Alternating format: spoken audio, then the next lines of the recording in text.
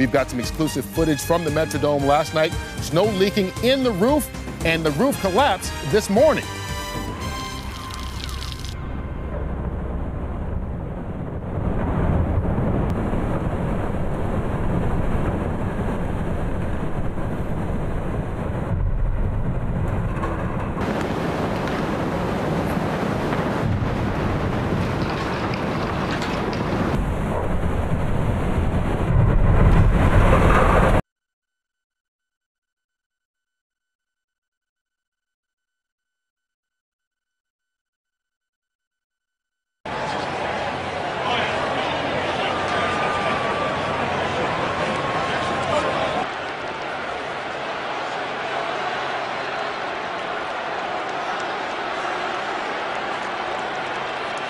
Must have known something. You can't see it on the field. You literally cannot see on the field.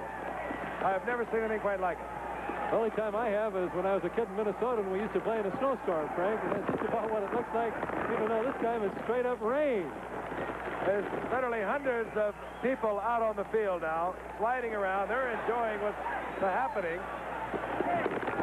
It's going to be awfully hard to get control again and get them all off the field because it's very hard to identify it. Got the Steelers going to the sideline. Maybe we need to bring the ghost back to get rid of the cat. I mean, maybe we should. I don't know. I mean, what are we doing here? We see. So we've gone from seeing ghosts to black cats now on Monday Night Football in MetLife. Oh boy. Oh, this ought to be fun here. And if this Cowboys season doesn't go the way it was expected to, blame that guy. I mean, look at his change of direction. He's got great lateral movement. Oh, my goodness. Frank wasn't just being watched by 70,000 people in the stands. Look at, what are you doing up there? Woo! The handoff again. That's a stubborn fire. Yeah, the guy's picking up the cinders and whatever's coming down from up there. Third down, 49ers coming with a blitz. Walsh in a hurry. He got Pat Newman.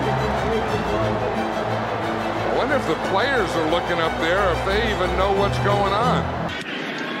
Because it was going to be at about the 32. Oh, it actually hit the board. That actually hit the giant video screen, the 60-yard screen.